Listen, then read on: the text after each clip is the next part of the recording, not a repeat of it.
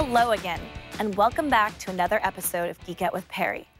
Last time, we discussed covering some FAQs that we get from you, and we often get questions about our architecture and engineering methodology. But don't fret, there is a method to our madness. We discussed in-place upgrades versus migrations last time, and in this episode, we'll talk a little bit more about why Exchange is architected in a particular way. So in Exchange 2010, we made a change that made Outlook clients now connect to the CAS servers rather than the mailbox servers.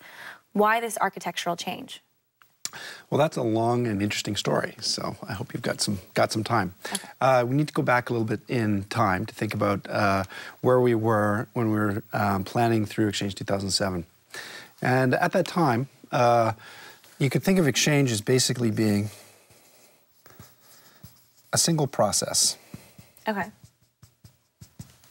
Our store process sat on what we now consider the mailbox role. Mm-hmm. It still sits there.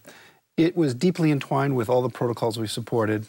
All the business logic that was about Exchange was stored in here. Mm-hmm. We did, in Exchange 2000, had introduced some front ends, mm-hmm. but they were really just pass-throughs for name unification. And all of our business logic was implemented directly in this one process. In many ways, this was a great thing for customers if you go back to the early days of Exchange. It was a struggle to build a server-level application on the hardware that was available mm-hmm. and get it to scale. So every trick in the book was pulled to get every last ounce of performance. To get what we needed from a performance perspective, we ended up with the process being something that we called loosely structured and tightly coupled. Okay.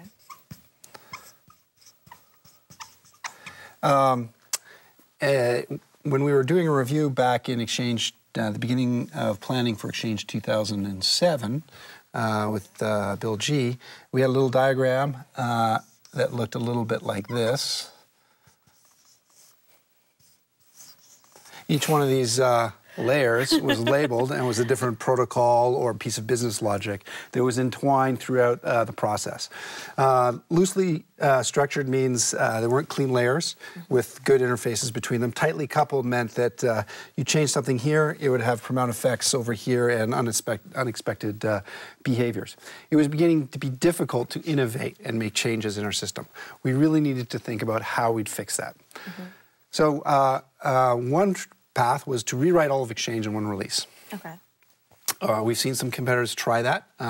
It usually ended up with them deciding that that was not going to be feasible because they wouldn't get all of their functionality in one release, and they end up back on their original product. The path we went down was to try and, over a period of releases, separate out these layers in a structured way and tackle each of these problems in stages. Okay. So in the first release, what we did was we built out a clean storage object layer. So what release is that?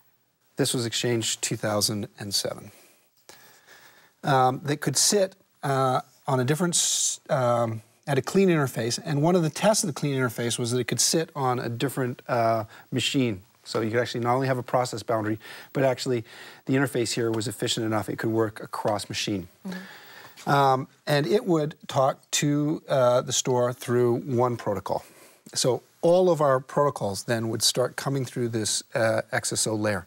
Transport, POP, IMAP, and Outlook Web Access all would come through this one layer. And our Exchange Web Services would be built on top of this. OA, POP, IMAP, and all the rest of it. And we started moving business logic out of here into this common layer that was in the middle tier. Okay. In Exchange 2007, we didn't have, it was the richness that Outlook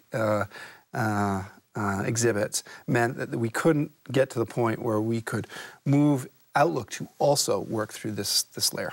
So that was the change we made in 2010. Was we put a MAPI head on top of Exchange storage objects that talk through the stack. So when we finish with Exchange 2010, we have one common layer of logic that's cleanly architected and separated out that every client ends up going through.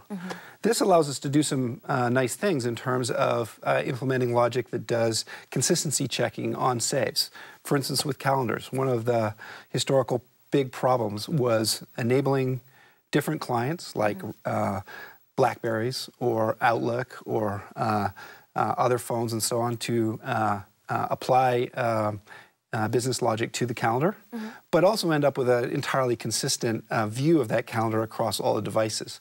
By having a single layer of common logic they would all go through and having that cleanly architected, we could ensure at save time that the same business logic is being followed by all those devices, while still giving them a lot of flexibility to innovate on the client side. So, so that's kind of the first step. By moving this logic up here, the amount of code that was important for the store process started shrinking. Okay. And what that has enabled us is that for the next release, we get to finish this 3-release cycle that we had planned and replace our store process with a new managed store. Right? By the time we hit Exchange 2010, everything above this line, above store, is managed. We think this gives us long-term good performance wins and great productivity wins in terms of being able to introduce innovation faster. In Exchange 15, the release after Exchange 2010, we'll finish this whole program and have replaced our underlying storage engine with a new managed store and finish this 3-release architecture. This philosophy of thinking through and having a 3-release strategy is something that we're continuing, and you can sort of think of it as each release we think through a new 3-release cycle rolling upgrade process to make sure that our code base stays fresh and our ability to innovate stays high. So what benefits does this store rewrite give to our customers? Okay, so the coming rewrite that we're working on of the store layer, there's a number of benefits to customers. One is the size of the store is going to get a lot smaller. So there's both a performance, robustness, failure rate, and attack surface area reduction that's going to be an important part of this thing. There's just less code involved because we don't have the replication of logic between these 2 layers. We finally get to clean that up.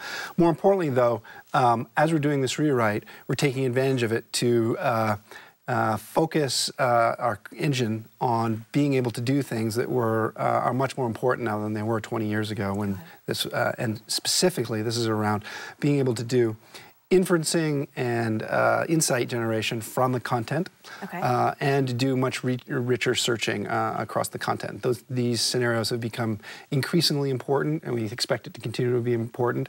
So that's one of the key areas of focus for the rewrite, is making our storage engine a first-class piece of technology for those scenarios. Okay. Thanks for geeking out with Perry today. Follow Perry's blog, keep on sending feedback, and stay tuned for more episodes.